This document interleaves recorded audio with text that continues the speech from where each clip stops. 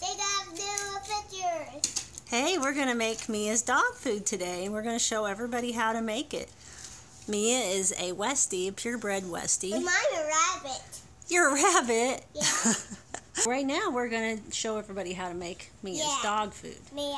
Because she's pretty hungry, and she's been waiting for... Are you hungry, Mia? Are you a good... Mia, shake. I gotta watch you. Mia, shake. Good shake. I'll have to give you a treat for that. Good girl. Lay down.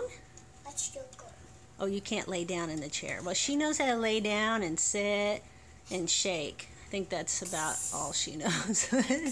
But I think that's really great. Yes, you're a good girl. Are you ready to eat some of your dog food? Okay. So, here's how I make her homemade dog food. We used to buy her dog food from the store, and I thought I was getting the best kind of dog food there was out there because I was trying to do, like things that weren't harmful for her. And Westies have sensitive skin, and so I would get Blue Buffalo, but she always seemed to be sick, and she didn't want to eat it all the time. So started making our own dog food, and she loves it. You love it, don't you? So here's what we use. I have a rice maker, which if you're going to make your own dog food, I highly recommend you get a rice maker because it makes it a lot easier. And I use jasmine rice, and I use chunk light tuna and water. I use 2 cans. This is a big can of pumpkin. I only use half of it for the recipe, and I save the other half the next time I make the dog food. I've started getting the peas and carrots together. The carrots are a lot smaller, and she seems to like it a lot better. And then a whole can of green beans. And with my rice maker, I need to do 2 cups of rice, which I've already put in 1, and I'll add for the second one. And I've already added in 3 cups of water, and this will be the 4th cup of water. So for a rice maker, it's 2 cups of rice and 4 cups of water. So now I'm going to put this in here, press the button to start it, and then when it's done, we'll add the rest of it, and I'll show you. Just beat. It's done. Nice and hot. So I'm going to take this out of here, and I'll start showing you what I do next. Okay.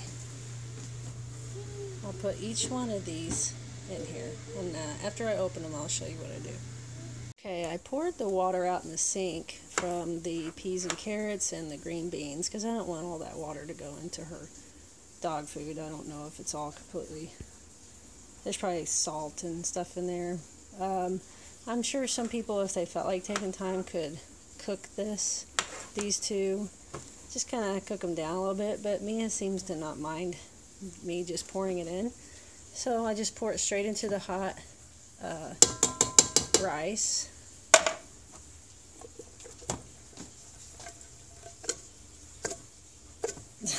I couldn't open the lid all the way. There.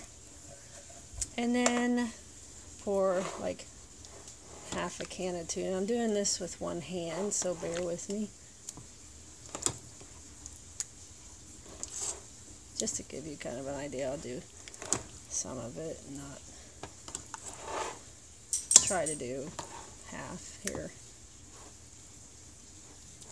Maybe a little bit more.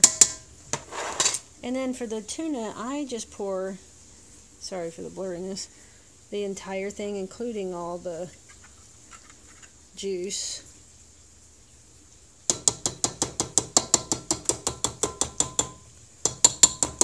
I'll get the rest of that in a minute.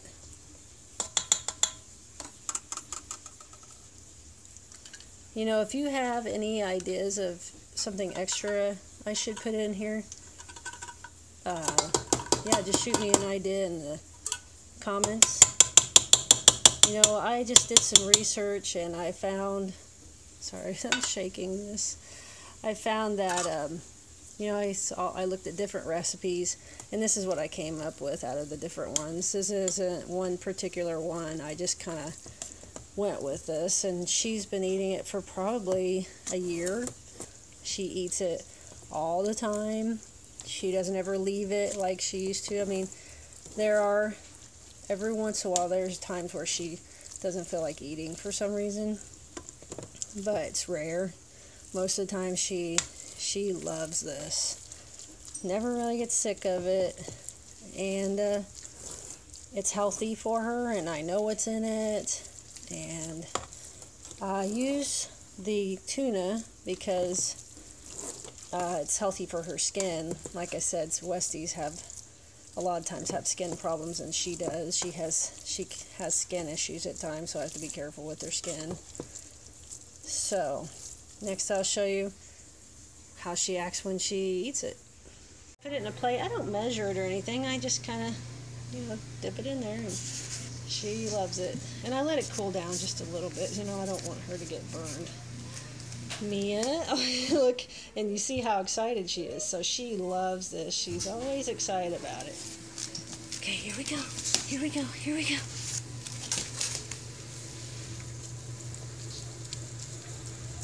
You like it, Mia? Yes, I love it. Oh, she's so cute.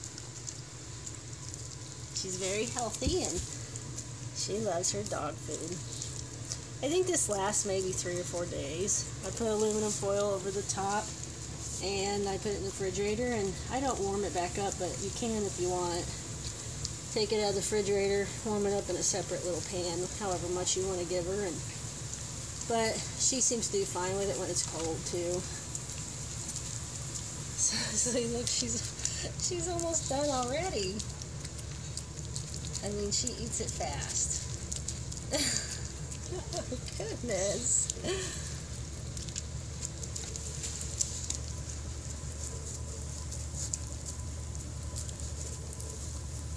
Look, she's done. So she likes it, and we recommend this for your dogs, not just Westies. So have a good day. Bye-bye.